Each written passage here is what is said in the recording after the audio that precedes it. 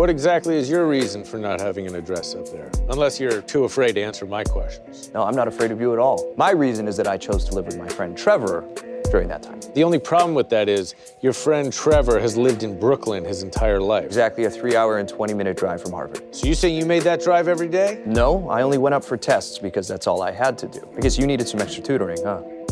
You expect these people to believe that you graduated from the most competitive law school in the world without ever going to class? See, that's funny because you actually expect these people to believe that I never went to law school at all and yet still somehow managed to convince the smartest lawyers in the world to make me their youngest partner ever. Whose story's looking more far-fetched now? Oh, no answer? Great. No more questions, John. I don't know if you've noticed this or not, but he's kicking your ass.